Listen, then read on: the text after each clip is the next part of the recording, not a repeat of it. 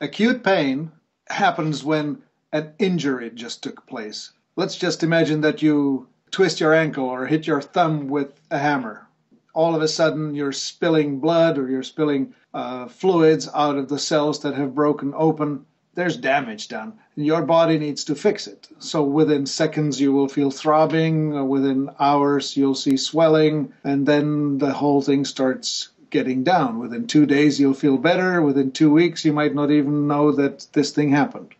Chronic pain, on the other hand, never goes away. And the main difference is the stimulus doesn't go away. When we created the acute pain problem, the hit with the hammer, it was one hit and it stopped. Chronic pain is your body's reaction to a stimulus that doesn't cease, continues every day, every minute. Whether it's an allergic reaction to maybe some pollutants, or food reaction to foods that you should not be eating, or some other dysregulation in your body, the chronic pain is the reaction to a stimulus that doesn't go away. And this course is designed to help you understand how the chronic stimulus gets to rise in your body and how to figure out the way to stop this.